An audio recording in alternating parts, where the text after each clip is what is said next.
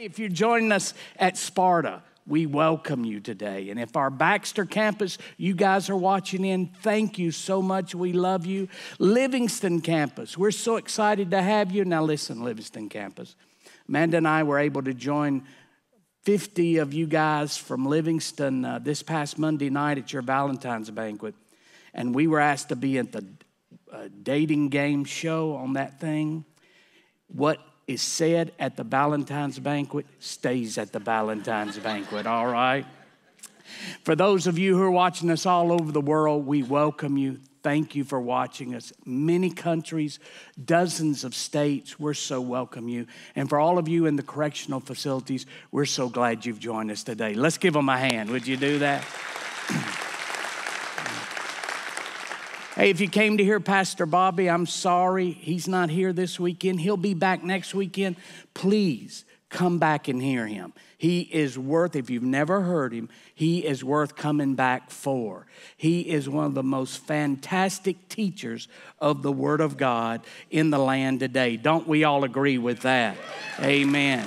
And we're so glad to sit under his ministry. Well, if you have your Bibles, turn to Ephesians chapter 5.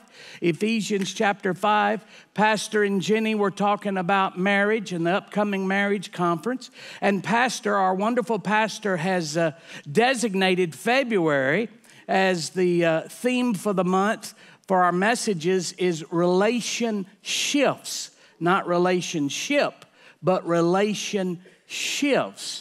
How relationships require us to shift some things in our life. And the first Sunday, Dr. Mike Courtney taught us about marriage becoming your ministry. And then last week, our pastor did a just phenomenal job teaching on love and what that really is all about. So today, I want to talk a little bit about marriage. And let's begin with this verse. Now, for those of you who are not married, just hold on. Don't leave yet. Don't leave, just hold on. You might want to get married, so these are some things you can take some notes of. For those of you who are married and don't want to be married, don't leave yet. These are some things you need to work on. And for those of you who are not married and never want to get married, this is some things you can tell your siblings, your children, your grandchildren, some things to do, all right? Look at Ephesians chapter 5, verse 21. There's always two questions we ask when we read the Bible. Number one, who's writing? Number two, who they writing to? We know that the Apostle Paul is writing. He's inspired of the Holy Spirit, so we can say the Holy Spirit wrote this through Paul. And then who's he writing to? He's writing to Christians. He's writing to Christians. He's not writing to the world. He's not writing to non-believers. He's writing to Christians. So if he was in Cookville today or wherever you are, he would be writing to you if you know Christ as your Lord and Savior. Listen to what he says, verse 21, Ephesians chapter 5. Submit to one another. Submit to one another out of reverence for Christ. Verse 22. For wives, this means submit to your husbands as unto the Lord. And all the men said, Life Church is full of henpecked men, I guarantee. For the husband is the head of the wife, as Christ is the head of the church.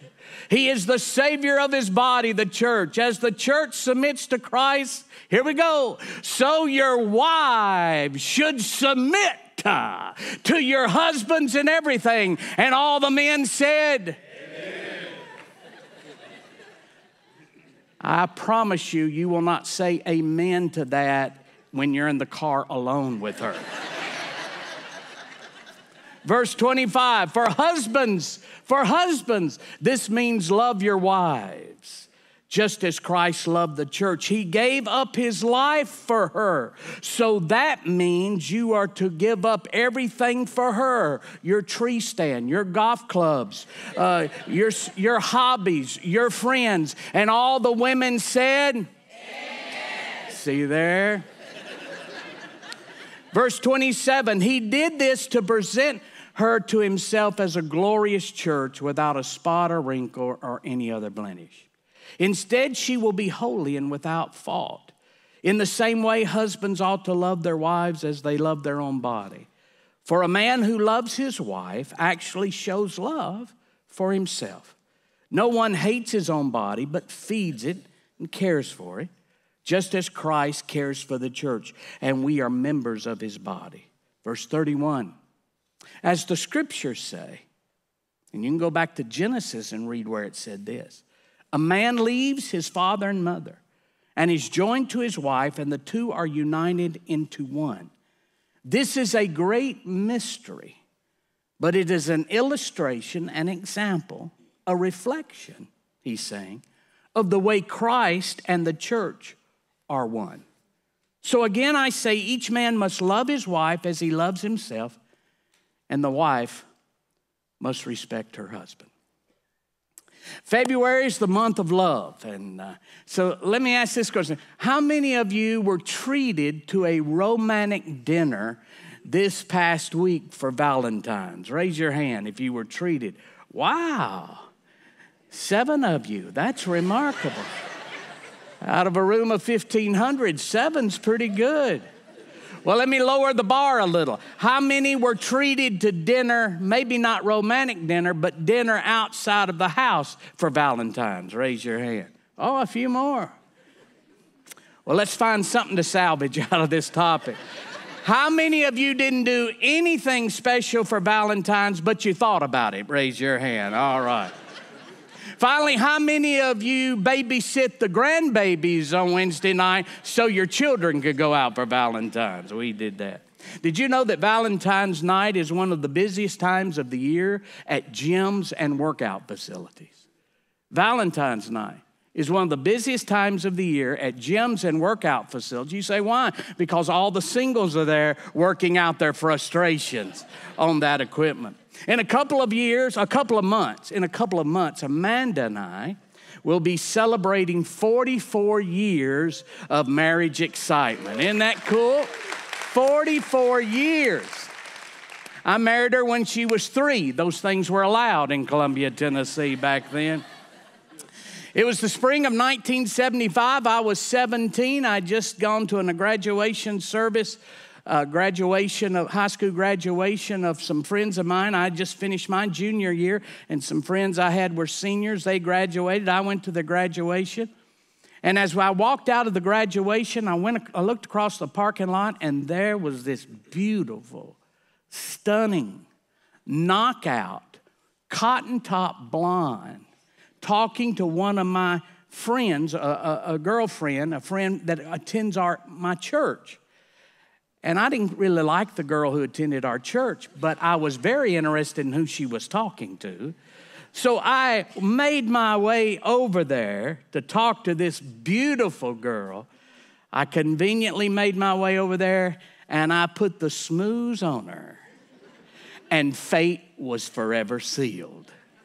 I was 17 and she was 14 when we first met. A few months later, I asked if I could come over to her house and see her. She had turned 15, and we started dating the following year and have been dating ever since. So we're getting, in a couple of months, we'll be married 44 years, and we dated for 5 years before that. Can you imagine that? I can't hardly believe it. That almost 50 years together.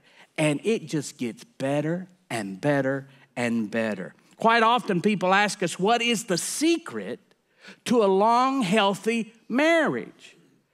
Because, people being married a long time, sometimes that's an oddity. So when you hear somebody being married and still excited about marriage, still in love, that's kind of an oddity if they've been together for a long time. So we're asked all the time, what is the secret?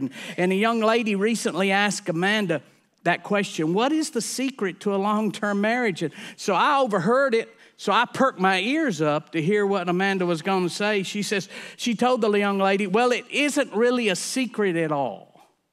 Forgiveness is the key, and I'm a forgiving woman. A long time ago, I forgave Eddie for not being Sean Connery. That's what she told me. Amanda and I have learned this truth in all these years. The longer you're married, the easier it is to talk about the tough subjects. You don't want to talk about the tough subjects the early years because you don't know how your mate will react to that, and you don't want to hurt their feelings, and you don't want them going off pouting. You don't want him going off and being mad or going off on you. So you leave the tough subjects alone. In fact, you won't even talk about them. But the longer you're married, you talk about the tough subjects. And one of the tough subjects is this: if something happens to me, would you remarry? If something happens to me, would you remarry? And it reminds me of the young couple that they wasn't young, the older couple who got on that subject. And so the wife said, if I were to die first, would you remarry? The wife asked her husband. Well, the husband said, I'm in good health. Why not? Then the wife said, well, would she live in my house? And he said, well, we just got it paid for, and I'm not going in debt again, so yes, she would live in your house. The wife gets a little more stern. Would she drive my car? He said, yes, it's a brand new car, and there's no use buying another one, so yes, she would drive your car. And then she said, would she use my golf clubs? He said, no, she's left-handed. So you see... you can take these conversations a little bit too far. Do you understand? Marriage is a binding relationship. Marriage is a binding relationship between a man and a woman. Let me repeat that. That's what we believe here at Life Church. That marriage is a binding relationship between a man and a woman. And we'll not back up on that, all right? Marriage is a relationship, binding relationship between a man and a woman. It's ordained by God to help bring fulfillment, purpose, and the blessing of partnership to both of the individuals. Marriage is a binding relationship. It's not an optional relationship. It's a binding relationship between a man and a woman ordained by God. This is not just something, hey, let's go do it for convenience. A true godly marriage for Christians should be ordained by God. We get God's approval on this. God has blessed this. And why has He blessed it? For the purpose to bring fulfillment to both their lives, purpose for both of their lives, and the blessings of partnership. Because two can do a lot more than one, according to the Word of God. So that's what marriage is all about. Unfortunately, we live in a culture now that increasingly devalues the sanctity of marriage. More couples are living together outside of marriage than in any other time because people have a skewed, sour, unhealthy view of marriage. According to the census data from 2020, 40% of all marriages end in divorce. 40% of all marriages end in divorce. They also tell us that 67% of second marriages end in divorce, and 73% of third marriages end in divorce. And what's amazing about those alarming numbers is they're down. And the reason they're down is because now people are choosing not to get married, which is such a sad scenario because marriage is absolutely wonderful. It's ordained by God. In 2008, a crazy statistic came out by Lifeway and the Barna Group, which is a Christian organization. A statistic was delivered or released in 2008 that stated there was no difference in the divorce rate of Christians and non-Christians. That going to church and serving Jesus didn't really affect the divorce rate among individuals. That approximately, in 2008, they said approximately 50% of all marriages are going to get divorced, whether you're a child of God, serving Him with all your heart, or whether you're not. And that alarmed so many people, and I heard it repeated over and over and over and over again. But the truth was that statistic was found to be inaccurate. That statistic was not based on factual data, but projections that the divorce rate would increase because states were starting to pass non-fault divorce laws. Non-fault divorce. Fortunately, it never materialized. Those statistics never materialize. In fact, the opposite statistics materialize. That an active faith life does make a difference in the length of a marriage relationship. They've learned this. Christians, couples who actively attend church regularly, are 35% less likely to get divorced. Couples who actively attend church regularly are 35% less likely to get divorced. And couples who keep God at the center of their home and family, stay married at far greater rates and thrive more in their marriages. Those statistics recently came out by Dr. Brad Wilcox, President and Director of the National Marriage Project. So one reason that couples who attend church regularly and put Christ at the center of their home stay married in a healthy relationship longer is because when your first commitment is to the lordship of Jesus, you put fewer expectations upon your spouse to meet your emotional needs that only God can meet. See, when we put God first in our home, when we put God first in our marriage, we put less expectations upon our spouse to meet some needs emotionally for us that only God can meet. And can I tell you something? Amanda and I found that to be true many years ago. We had been married for 4 years. I was 26 and she was 23. We were pastoring our little church. We hadn't been at All Good very long, pastoring Little Trinity, which was real small back then. And I did not know anything about pastoring. I'm 26 years old. I graduated from university, the first member of our family to ever graduate or go to college and graduate from university. I had studied. I had my minor in biblical languages, Greek and Hebrew. I'd graduated. I'd passed all the tests required for ministerial credentials. That took 3 years. I passed all those tests to do that. But I was faking my way through pastoring. I didn't know anything about pastoring. And the tolls of pastoring, trying to meet the demands and the expectations of people, were having an adverse effect upon our young marriage. My dad wouldn't even talk to me. He didn't want me going to ministry. He said, when you go broke, don't come crying to me. And then when we went to All Good, he said, I'm never coming to see you. What in the world would make you want to go to that stupid little town? So Amanda and I, after a few months pastoring there, we found ourselves totally alone and broke. I would come home from the church and be downhearted because of the criticism I received. Much of it was valid. I wasn't a good pastor. Or I was down because the finances didn't come in to pay the bills of the church. For the first year, 50 straight Mondays, the banker from First Tennessee Bank called me and wanted to know what the church offerings were. He didn't even attend our church. Listen, when the banker's calling you won't know what the church offerings were, it's not because he's wanting to make a donation. Bankers don't make many donations. They take deposits.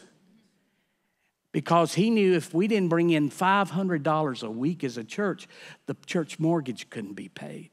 So 50 straight weeks he called me on Monday. What was your offering, preacher? Many times we didn't get a salary for the week, because the church mortgage had to be paid or the church insurance came to due. And then I'd pray and I'd do everything I knew to do, visit the few people who were there and talk to people in the community. And people would come visit the little church, but they'd never come back. And that would cause me to be downhearted. And why wouldn't they come back? I wasn't that great a preacher, but I was a lot better than the Methodist guy down the street. We just didn't have everything that other churches had. We didn't have all the cool stuff. We didn't have Tiny Town. We didn't have a big youth ministry. We didn't have a feeding clinic. We didn't have all the cool stuff that the big churches have. and they wouldn't come back. Amanda was as beautiful as ever, and I loved her as much as I'd ever had from the day I'd married her 4 years earlier.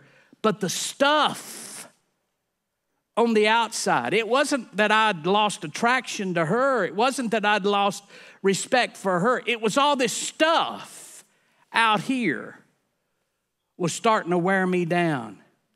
And I would become home ill and critical, mad, or wouldn't talk at all. We fussed a whole lot. We fussed continually, and the more I withdrew, the more pressure she put on me. And what she would say to me, what's happened to the strong, courageous young man that I married? Where are you at? What has happened to you? And can I be honest with you? I didn't know what had happened to him. I didn't know where he had gone. I didn't know what was going on. And Amanda, if you talk to her, she'll tell you the story that one day she got a job at a local factory here in town. She was driving to work early one morning and was telling God on the way to work how terrible I was and how bad I was acting. As she tells it, she was raking me over the coals and complaining about me furiously to God. Then she says, in her words, she heard the Lord speak to her and say this, "Let me be your husband. Stop expecting Eddie to do for the things for you that only I can do." Oh, thank you, Jesus. As she shares in her own words, I didn't realize it, but I was setting my husband up for failure. He couldn't meet all my needs. Only the Lord is able to be everything I needed. And 40 years later, I thank him every day for telling her that. She was killing me. I used to pray, Lord, is this the price you have to pay for pretty? Is this what it costs to get pretty? I would almost go back and take half as pretty if I could just get a day off. Lord, thank you for speaking that to her. You see, when we make Jesus the center of our life and the center of our home and the center of our relationship, we stop putting expectations upon our mate that it's impossible for them to meet. Couples' first commitment is to the lordship of Jesus.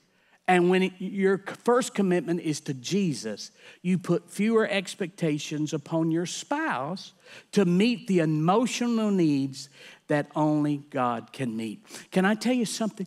God wants your marriage to work. He's for marriage more than you and I are for marriage. He wants your marriage to work. That's why he brought you two together to begin with. He didn't bring you together to get divorced or separated. He brought you together to live a fulfilling, healthy, productive, fruitful, fulfilling life. God wants our marriage to work, and he will help us in our relationship. Sometimes we just think God helps us at the church stuff and the spiritual stuff. Listen, God will help you and we found him to help us greatly in our relationship. And the reason he wants your marriage to work is because your marriage relationship is an example to the world of the relationship that God wants to exist between him and us. Between him and us. Look at Ephesians chapter 5, verse 31. Look at it again, Ephesians 5:31. For this reason, a man shall leave his father and mother and be joined to his wife, and the two shall become one flesh. This is a great mystery, but I speak concerning Christ and the church. The reason Christ wants our relationship to be wonderful, exciting, fulfilling, adventurous, joyful. The reason Christ wants to help you in your marriage so much is because when people out here in the world see your marriage and how wonderful it is, it's an example to them of how the relationship should be between Jesus and his bride, the church of the Lord Jesus Christ. And notice what he says. For this reason, a man shall leave his father and mother and be joined to his wife, and they two shall become, what does it say? One flesh. I hear this all the time. Couples will come in to see me and I'll say, well, how's it going? Say, well, we're getting along better than we used to. Listen, the Lord don't want you to get along. You can get along with your neighbor. You can get along with your mother-in-law. You can get along with your boss. You can get along with people who are pains at work. You can get along with bad people. I mean, you can get along. The Lord just doesn't want you to get along. He wants you to be one. The Bible says you will become one flesh. See, the goal in marriage is to be in union, not to be just in unity. Anybody can be in unity. The Bible says as much as lies in us, be at peace. You can work hard at being at peace with people. That's not the goal for marriage. The goal for marriage is that two people become one person. You dream together. You have the same values. You have the same desires. You have the same hopes and aspirations. That's the goal of marriage. So, relational shifts. You know, our pastor said this is the theme, relational shifts. So let's talk about that, the shifts that we go through in a marriage relationship. You know, just as our environment has shifts, in the wintertime, it gets cold. In the summertime, it gets hot. In the fall of the year, it's normally wet. In the spring of the year, it's cold, hot, wet, and dry in Tennessee. But here's the amazing thing about the environment and the change in seasons. With the change in seasons, our behavior changes. We know if it's cold, we're not going out there in a t-shirt and short pants. Well, some of you are. Some of you people are crazy. But usually if it's snow on the ground, we don't go out with shorts. And if it's the summer and it's hot, we're not wearing big old heavy winter coats. See, with the seasons, our behavior changes and our expectations change. In February, when we have a sunny day and it's going to be 60, they say it's going to be close to 60 tomorrow and sunny. In February, we think, this is fantastic. Now, if it drops down to 5 on Wednesday, we don't like it, but we normally say, well, that's what happens in the spring or in the winter in Tennessee. See, our expectations change. With the seasons, our behavior changes and our expectations change. Do you know our marriage has seasons? Every one of our marriage goes through seasons. And just like our behavior changes in our environmental seasons and our expectations change during the environmental seasons, so our behavior should change in the different seasons of marriage.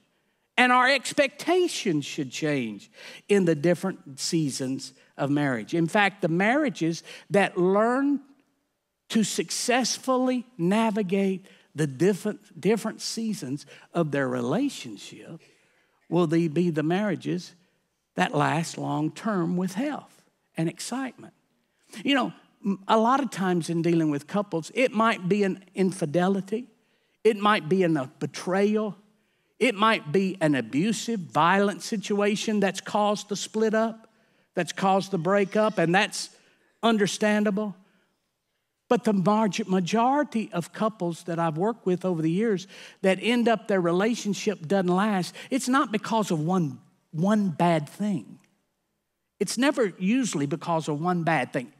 It might be. There have been times that's happened. They had a bad trauma or a bad betrayal that they just couldn't get over. It might be, but usually that's the exception instead of the rule. The rule is this. It's usually couples never have learned to navigate the different seasons of their marriage. So, we don't have time. How much time do I have? 10 minutes? Are you sure I've only got 10 minutes? 58, 57, 56, 55. Let's talk about 2 of them. You know, the first season we get involved in when we get heading toward marriage is the dating season. The dating season. The dating season normally begins with mutual attraction. I saw her and I said, whoa, hubba, bubba, bubba, bubba, bubba. I want to meet her. She's a knockout. She saw me walking and he said, oh, what a stud muffin. I know that's what she said. I didn't hear it, but I know that's what she said. We see a young lady and her smile charms us and we want to know, is there more behind that smile? We see him and he carries himself with such courage and swag. And we say, is he really that confident? I want to meet him. See, dating is normally the exciting, thrilling, adventurous season. In fact, in the dating season, commitment is not a priority. You don't date someone and think, well, we're gonna be together for 40 years. That's not a priority. Fun and mutual attraction in the dating season is a priority. Dating is all about having fun, hanging out with friends, being carefree with no demands. Dating is the season of discovery with no strings attached or unrealistic expectations. See, the truth is this. When we're dating, if we jingle, when we tingle, we will go out again. But the dating scene is usually dependent on how fun it was at that moment. In the dating season, if it's no fun at that moment, we're not going out again. That's the dating season. If we didn't have a good time, if I didn't have a good time with it, I'm not going out again. And I've sat with numerous couples over the years who have gotten married and they never navigated out of the dating season. I've heard him say, she don't never want to go out. She just wants to stay home. I've heard her say, he's no fun anymore. He's no fun anymore. See, that's the dating season, the dating season. A successful, healthy, long-term marriage should always expect and desire for dating experiences and feelings of dating. But my commitment to my spouse and the relationship is not determined by how often I have those dating tingles. You didn't get it. Let me go here. My commitment to my relationship once married is not based on how often I have those dating tingles. Understand, after 43 years, Amanda and I still go out on dates. In fact, we look forward to an evening away, attending a concert. Our kids, for my birthday in January, bought me tickets for a concert. We're going to the Ryman Auditorium tonight for a concert. We enjoy a long, relaxing drive. The older you get, the more you like to just drive. You don't even have to get out and see nothing. Just drive by it and say, boy, isn't that beautiful? That's wonderful. We love a spontaneous run to Dairy Queen. What do you want to do? I don't know. Let's go to Dairy Queen. Yippee! Hallelujah. What a dating tingle that'll give you. We love going to a movie with a bucket of popcorn and butter on the bottom, butter in the middle, and butter on top. Can I get an amen in the house? Amen. See, the flame of romance and fun is vibrant and alive in our marriage. But can I tell you something? We've navigated out of that season to the point that our marriage doesn't need another spark or another night out to keep it going. We enjoy it. We love it. We do it regularly. But if it came a time that we can't do it, it doesn't determine the health of our marriage. See, a mature, healthy marriage includes dating, but it doesn't need another date to keep it going. A couple had gone out on a date to a dinner club, and the dinner club had a DJ, and he was spinning records. And there was a man on the dance floor doing all the moves. He was moonwalking. He was backflipping. He was doing the bankhead bounce. He was doing the Bart Simpson. He was doing the Cabbage Patch. I mean, he was doing all the moves. And the wife says to her husband, "Do you see that man dancing there?" He said, "Yeah." She said, "He proposed to me 25 years ago and I turned him down." Her husband says, looks like he's still celebrating. See, you know, it's the dating season. We all love the dating season. And if you haven't gone out on a date with your spouse lately, let me encourage you to do that. Well, we got kids. Lock the door, put them in the house, lock the doors. You got a fire alarm. Go on out. Your relationship needs the dating. See, the dating season, when we visit that, even when our life gets so busy, when we visit the dating season, what it does, it reminds us, it reignites again the spark that brought that first attraction to our spouse. So every one of us need to experience the dating season, but the longer your relationship lasts, the less you depend on it to maintain health in the relationship. Now here's the second one, dating. Second one is the leaving and cleaving season. The leaving and cleaving. Go back to Ephesians 5:31. As the scripture says, a man leaves his father and mother and is joined to his wife, and the two are united into one. One of the most important but often uncomfortable relational shifts that must take place for a marriage to mature and be healthy is the relational shift that must occur between the parents and the child. Over and over, this dilemma surfaces. I deal with it constantly in working with young couples. For 18 to 25 years, the parents' opinions and preferences have been the guiding force for the child. Whatever the parent wanted is what the child did, and that's understandable. Where the parent wanted to go, the child was in tow. That's understandable. Where the parent wanted to go on vacation and how much time they wanted to spend there, the child just followed behind. That's understandable. For 18 to 25 years, the way the parent wanted you to dress, the child dressed that way because they bought the clothes. That's understandable.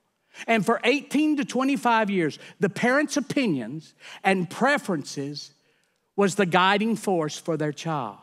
But suddenly, in a day's time, in a 20-minute ceremony, that dynamic and that allegiance suddenly changes.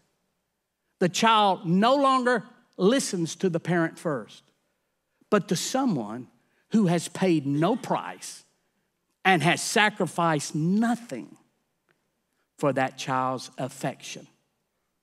And for the child and for the parent, it can be a very difficult shift. Several years ago, when Casey, probably about 10 years ago, I read a statistic that the average parent, and this was 10 years ago, the average parent, by the time a child gets 18, the average parent will have spent close to $250,000 in raising that child. $250,000 in raising that child. And then all of a sudden, out of the clear blue, here comes this snotty-nosed, nappy-headed little boy from Hendersonville, Tennessee. And in a moment's time, my investment had vanished. And he had paid nothing. He had invested nothing. That was a difficult shift to take place in our life. You see, a man, the Bible says, leaves his father and mother. Now, we thought about that, and we normally say when you leave, we're thinking physically leaving. We physically leave, moving out into your own apartment, moving out into your own house, leaving mom and dad, and that's important. Because we all know too many people in one space makes it very uncomfortable at times. Both of our children, our son and his family and our daughter and her family, have boomeranged back to our house. Anybody else have any boomerang kids? It's okay. It's okay. They boomeranged back to our house to live with us for some time when they were building a new house and the timing didn't work out, or they moved to another city and they haven't closed on the house in the city where they've moved into. So they boomerang back for a little while. And can I tell you, for a couple of weeks, it's exciting. It's fun. It breaks the monotony and the routine. But usually the third week, the luster begins to wear off. By the fourth week, the refrigerator has no food. By the fifth week, you feel invaded by a foreign entity. And on the sixth week, I started looking online for apartments for me and Amanda to move into. See, the real challenge of this leaving and cleaving part of ministry and marriage is not the physically moving out. We know that's going to happen eventually. The real challenge is the intentional decision to leave mom and dad emotionally. And for mom and dad to enthusiastically support that decision. Notice here, and my time is out. I know when Amanda starts amening me louder, she's saying, your time is out, stud muffin. Stop it. Hold on, babe. Just hold on. Bob Sodas is up there, and I love for him to break nervous. I love for him to break nervous. Notice the Bible says in Ephesians 5:31, a man leaves father and mother and is joined to the wife. Notice you can't become one with your wife. You can't become one with your husband until you first leave your parents emotionally. See, the leaving emotionally always precedes the joining with your mate. Well, I'm going to be still emotionally connected to my parents as I always was, but I'm going to try to add my mate. The Bible says in Matthew chapter 6, no man can serve two masters. He either will hate the one and love the other, or he will despise the one and love the other. And how many relationships, marriages have we seen where the in-laws have such an adverse relationship simply because of that? Someone hadn't left. You see, when we're children, our parents provide discipline. They provide for us, and they bring correction, and they deliver discipline. But once they get married, our role as parents must shift. Parents should no longer provide for their kids. Parents should promote good life choices. Parents no longer correct their kids once they get married. Parents give counsel.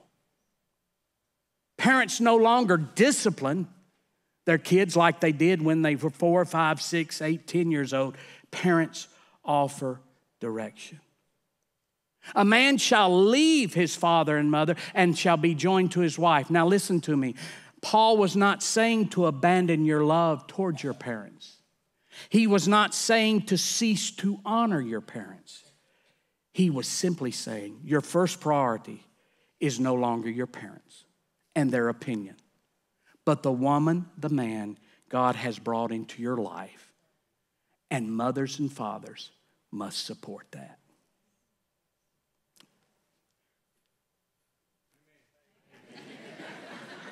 Stand with me, would you?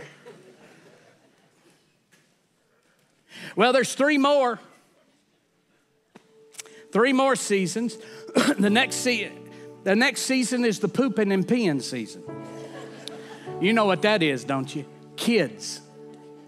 Boy, won't they put a demand on a relationship. Then the next season is the empty nest season.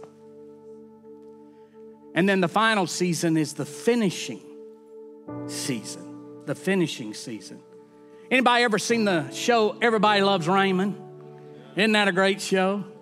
Ray Romano, the famous actor and the #1 actor on that show, he made this statement. Look, you really want to know what marriage is really like? I'm going to tell you. You wake up and she's there. You come back from work and she's there. You fall asleep, and she's there. You eat dinner, and she's there.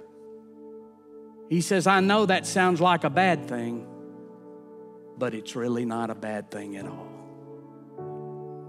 God wants your marriage blessed. If you're here this morning and have never accepted Christ as your Lord and Savior, and something's been pulling at you, something's been pulling at you. You can't put your finger on it, but something's been pulling at you. That something's not right in your life, and you know you need to have a relationship with Jesus. And you've never asked Him to come to be your Lord and Savior, or you did when you were a child, but life interrupted that, and you've been away from any type of relationship with Christ. But something's pulling you back, and you know it is. This morning, we're going to pray a general prayer, and if you'd like to be included in that prayer, I want you to raise your hand. Anybody here? Thank you. God bless you. Thank you. God, thank you. Good for you. Good for you. Everybody repeat after me. And if you raised your hand or didn't and wanted to, repeat this after me. Heavenly Father, we believe that Jesus came to earth. He lived a sinful life, a sinless life, and He died for us on the cross.